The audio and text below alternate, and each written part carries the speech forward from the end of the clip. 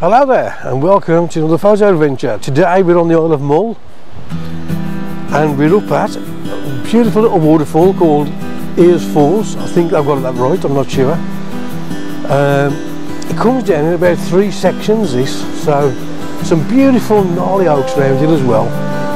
So give me a second and I'll go find the composition and I'll talk you through it.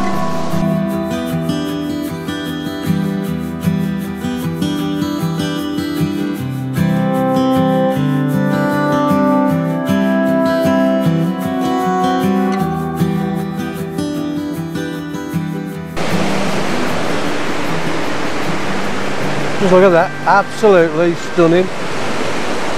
I'm going to try and line a little composition up now, and I want to use this branch just as a separation between the water coming down at the top and the little waterfall part at the bottom. So the plan is to use this branch as a separation because there is a flat area that is quite boring.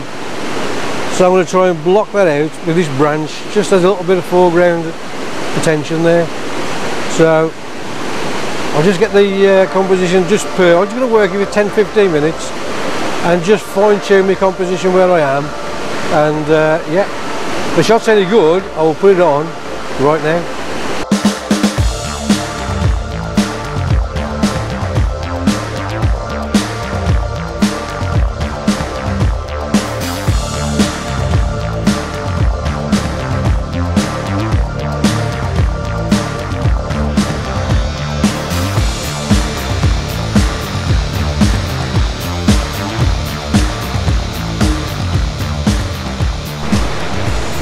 So now just moving slightly, I'm trying to work the scene. A good tip for you is, when you get somewhere like this, when this has been photographed thousands and thousands and thousands of times, try to get something different if you can. It is hard to get that, but the waterfall and the area is so beautiful with these gnarly oaks. And what I'm going to try and do now is, for my foreground, rather than foreground being on towards the bottom of the image looking up at the main subject, I'm going to try and use this top limb as a foreground at the top of the frame and then looking through at the waterfall. It does look beautiful here. I've got a polarizing filter on just to cut some of the reflected light off the water down in the bottom of the frame, and yeah, the scene looks stunning. So I'm going to try and get this. I may even work it a little bit more, but I am liking the composition I've got now with this top branch just up here, and the bottom branch is in as well and you're looking through, but because the top branch is closer, that is going to be the foreground and the background is going to be at the bottom of the frame, rather than the other way around where you'd have a foreground at the bottom and then leading up. Again, there are no rules with composition. If something looks really good to the eye and you like it, you take the shot, which is exactly what I'm going to do now.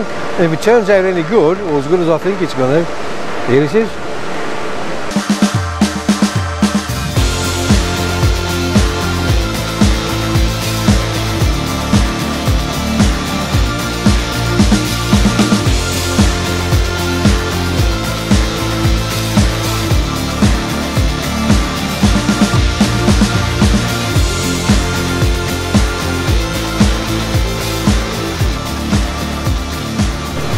So again, pretty much the same composition with the tree at the top as a foreground, as well as now we've got the rock at the bottom and the second branch. But I'm shooting this as a vertical. There is a nasty little area where you've got a little bit of sky, so I might just clone a couple of little leaves in. I'll just show you the back of the camera with this vertical shot. So as you can see for this shot, the little area of sky there, I'm not liking. It's just a grey sky and there's nothing there at all. But I'm doing a focus stack. I'm focusing on the tree there, on the waterfall there, and then on the rock down the bottom. I have just turned the polarizer to get some of the glare off and backed it back up again slightly, just to bring just a little tiny bit of glare back, so you can see the movement in the water there. Settings for this: ISO 100, f11, and that's giving me a 1/4 of a second. Looks absolutely beautiful. So I hope you can hear me now with the noise of the waterfall. Again, I've just come up a little bit higher. We have this now beautiful gnarly oak tree coming out and the waterfall. I'm going to try and line this composition up with the waterfall over towards the right hand rule of thirds. I want to try and get this tree onto the left hand line on the rule of thirds, so you can see the water coming in from the right, exiting out bottom left. So it should be pretty good. I'm just going to fine tune the scene, and yeah, I'll talk you through the back of the screen, 2 minutes, and I'll have it done. So for this shot I am lining up the waterfall coming down in the right hand rule of thirds. The tree comes along and bends into the frame pointing towards the waterfall. Absolutely perfect. Got this right on the line of the rule of thirds and then exiting out bottom left. So you're also using a diagonal line coming through. The shapes, there's everything there, form, everything. It looks absolutely beautiful. I am loving this composition. I think I may just literally try and balance a bit more. That looks better. So I've got the waterfall just over into the right hand rule of thirds. The tree is now just over into the left hand rule of thirds. I'm quite happy with this shot. So I've just moved down a little bit farther to the next lower fall to this, and just watch where I'm stepping. I don't fancy falling in here. I'll just turn you around and show you with the camera.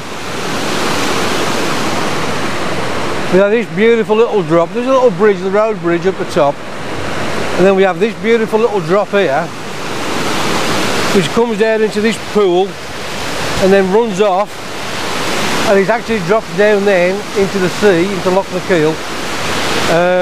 Beautiful. I brought my drone with me to fly it, but the wind has really got up strong now. I've just looked at the DJI app and it is saying, I think we've got nearly 30 mile an hour winds now, so it's a bit too much for the drone. It is gusting really bad.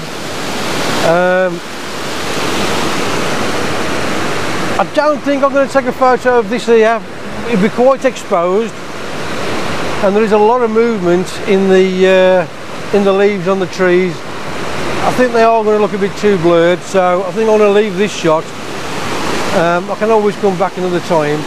As I say, my sister has just moved on to this island and bought a B&B, so I can come back any time now.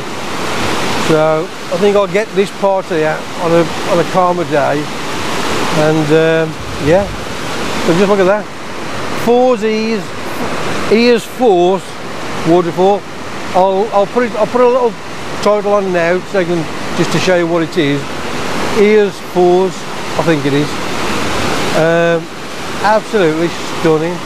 It's on the road from Ulva Ferry heading up towards Derby, and beautiful, beautiful. I love it here. So that's it for this waterfall. I'm going to move on. So I shall end this little video now. Just look at the scenery behind. This is Loch na Keil. This waterfall, the bridge is beautiful.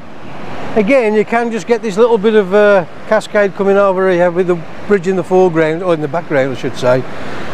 Looks incredible, absolutely stunning. It is stunning.